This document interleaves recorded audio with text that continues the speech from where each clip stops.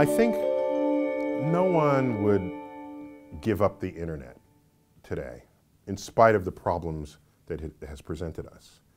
You know, it started out, oh, this is kind of fun. We can watch cat videos all day. Or, you know, that's most of the information that came across was instructive or humorous or enlightening. It didn't start turning mean until a few years in, maybe 5 or 10 years ago, certainly, definitely beginning at least 5 years ago, where people see it as a way to tribalize us. You don't agree with my opinion, you're wrong, and I'm going to fight you for it. I didn't grow up in that environment. I don't think anyone else did either. It was, you have a different opinion, cool, tell me about it, let's go have a beer, we'll talk about it. Not, I will argue with you until you are dead, unless you agree with my opinion. So something's not right there. And everybody's got an opinion, and so there it goes. The internet is this clearinghouse of opinions, but nothing gets cleared. Well, opinions ossify, making it a rather rigid place to navigate. We have access to more information than ever before. That's a good thing. It gives good information some hope. But are we trained? Do we have the tandem training to know whether the information you just were exposed to is legitimate? Is it real? Is it false? Is it true? You can't just hand people new kinds of information without expecting them to be confused by it without some training that would have occurred before it. Maybe all school curricula should be how to determine reliable sources and how not. How to know when it's not reliable. Is that in the curriculum? Not last I looked.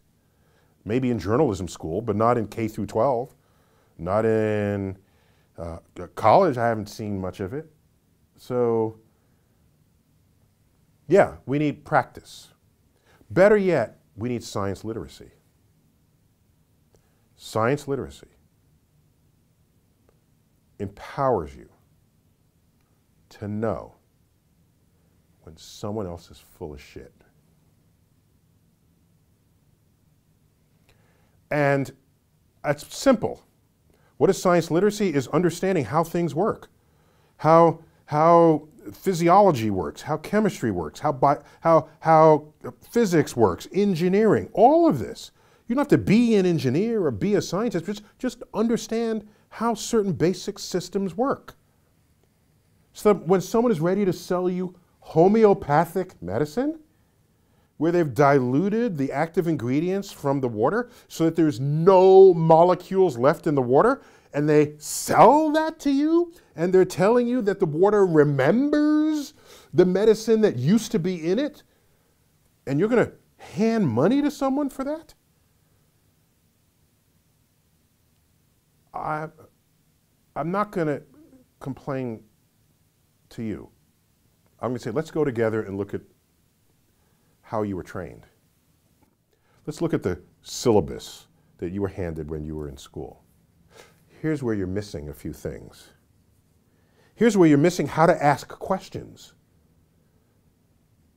Science is not a satchel of knowledge. It's a way of querying nature and a way of querying other people who are making claims about nature. That's where the empowerment comes from.